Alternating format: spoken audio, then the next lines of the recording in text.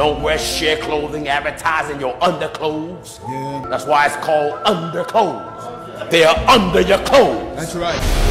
You don't see nothing wrong with your body parts being advertised in public. Go ahead. And you look at me like I'm saying something criminal because I'm telling you, cover your goods up. This is the #1 reason why you can't love Pastor Gino Jennings less. And it's equally the same reason why many people have embraced the ministry of Pastor Gino Jennings. Pastor Gino Jennings condemns those ladies who dresses anyhow and even out of order, whether in church or any other place, without giving it a second thought. What is important is when a preacher is very vocal in preaching exactly what the Bible says about the women dressing code without fear. As you watch this video, don't forget to like, don't forget to subscribe, and don't forget to put me on. You don't see nothing wrong with your body parts being advertised in public. Go ahead. And you look at me like I'm saying something criminal because I'm telling you, cover your goods up. But my husband want to see it. Then let's show them to them at home. That's right. Let them see your stuff at home. Show them all day, show them all night, and show them while you're sleeping. That's right. So when you come to church or in public or go to work, cover that stuff up. Yeah. You ain't a whore, don't look like none. You ain't a pimp, don't look like one. And that you may put difference between holy and unholy, and between unclean. This is and old clean. school church. This is the type of preaching that offends people who don't want to make change. Right. Brother, you can't get mad at someone, your wife out there half naked, and all the men look, ooh, look at you, look at you, look at you. That's right. And here you getting upset. Hey man, this is my girl. Let me tell you, what you getting upset for? That's right. You getting upset, and you don't want to let her out like this. Yeah. Thanksgiving is coming, so dress your turkey. That's right. Amen. Let's just skip that quickly now because the clock is moving. In the book of 2 Kings, chapter 9. All right. 9. And we're down reading at verse 30. Come on, son. And when Jehu was come to Jezreel, When Jehu came to Jezreel, Jezebel heard of it. Jezebel heard of it. And she painted her face. Who painted her? Wait a minute. Who painted their face? Jezebel. Who painted their face? Jezebel. You don't find a holy woman in the Bible wore face paint, which is today called makeup. That's right. God didn't make your lips that color. Why do you? Amen. God didn't make your cheeks that color. Why do you? Yeah. God didn't make your eyebrows like that. Why do you? That's right.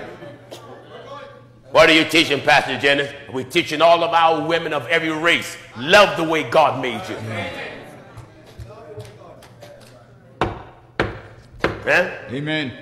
Holy women don't wear eyebrow pencil, eyeline, shadow. Don't wear wigs.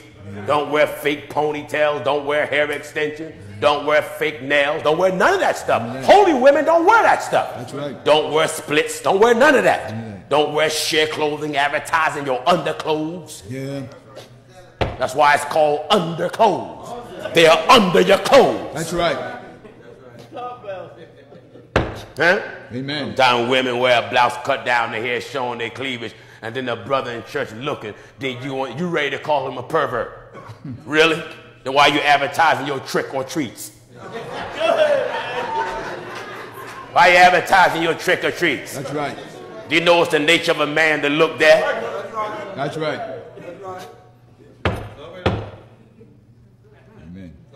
Oh, this is old-fashioned holiness. Oh, yeah. Old-fashioned holiness, you find the old mothers with their dresses almost to their ankles. Yeah. And they'll teach the young women the same thing.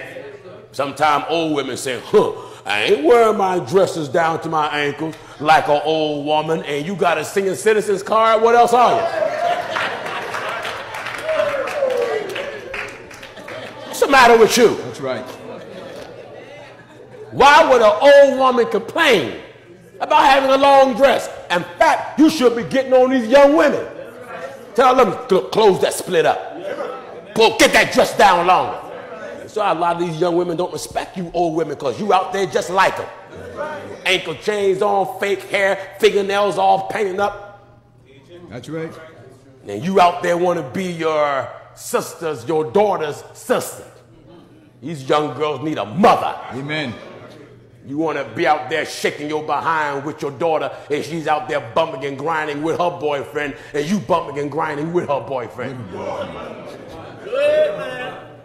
Am I right, sir? Most Christians today who are with much history after the ascension of Jesus to heaven or after the ascension of Jesus to the Father, most Christians today who truly know what the Bible is and understand the history behind the Bible, the persecutions that even the Word of God has faced even up to now, and has so much value for Scripture, truly equally understand the sacrifices that even the disciples of our Lord Jesus Christ paid to get the gospel across the world, paid to get the gospel across the globe, to get people to know even the Bible today.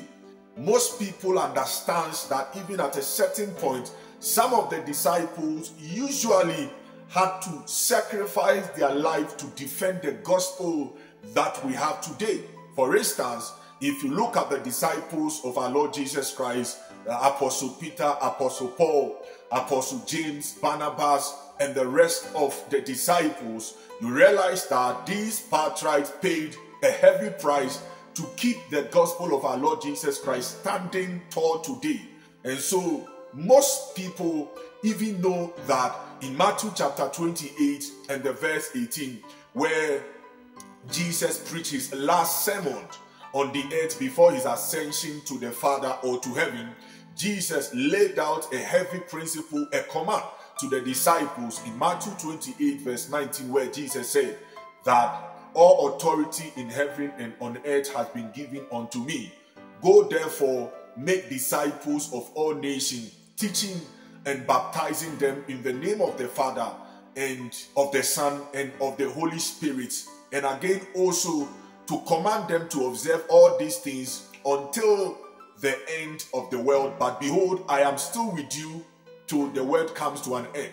This was a last command that our Lord Jesus Christ gave to the apostles, the disciples who literally fought for the gospel with their life. Some of them were executed because they stood on their ground and fought that the gospel was truly the word of God. Some of them was even fried in a boiled oil just because they stood on their ground believing that the gospel solely is the word of God and is truly inspired by the Spirit of God, and therefore the Bible is truly the word of God.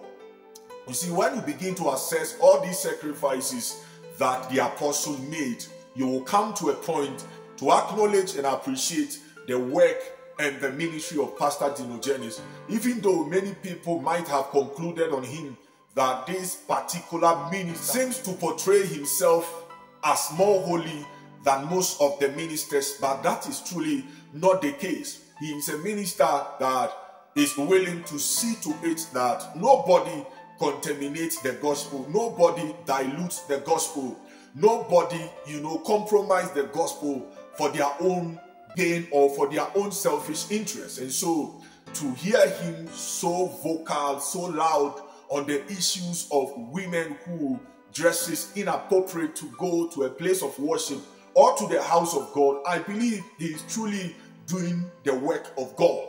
Because in the churches today, or in most mega churches today, we know that it is usually women that makes a whole church today.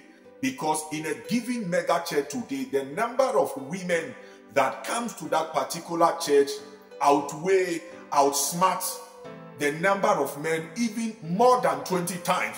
And so we know that to many Christians or to many pastors today, they hardly speaks on the dressing code of certain women because they know that their churches is made by women, the number of attention, and because most of these ministers are not literally after discipling souls for God's kingdom, discipling them for heaven. Most of them are into numbers. Most of them are into hype. They believe the more the number of people in your church, the more anointed you are. They believe the more branches of churches you've got, or the more number or millions or thousands of women that attends your church on every given Sunday, the more anointed, gifted you are or have been called by God. And so we have other mega ministers of the gospel today who cannot address the issues of how women dresses today to church, and how even most Christians today, especially